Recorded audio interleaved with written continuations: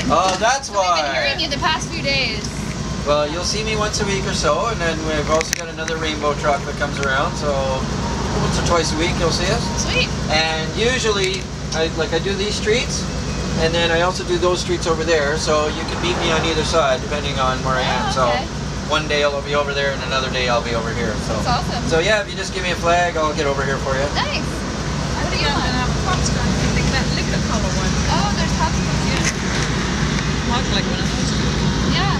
I might have one of these. Oh yeah, those look good. I like mine.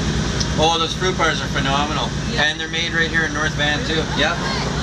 Okay, we'll have a lime, pineapple, and a mango. Sounds good. And that's everything? Yeah. $12 altogether.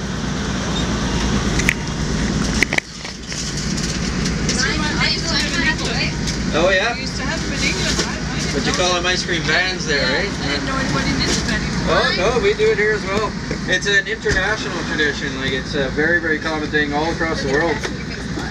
Lime, pineapple, and mango, correct? Thank you so much. There's a hilarious YouTube video of ice cream men in England at war with each other. Like one guy goes, they meet each other, the competition. The other guy's like smashes one guy's window. The other guy takes his truck and rams it into the other guy. And this is all being filmed by somebody up in their apartment. They're just like, what the heck is going on? You know? Are you filming this right now?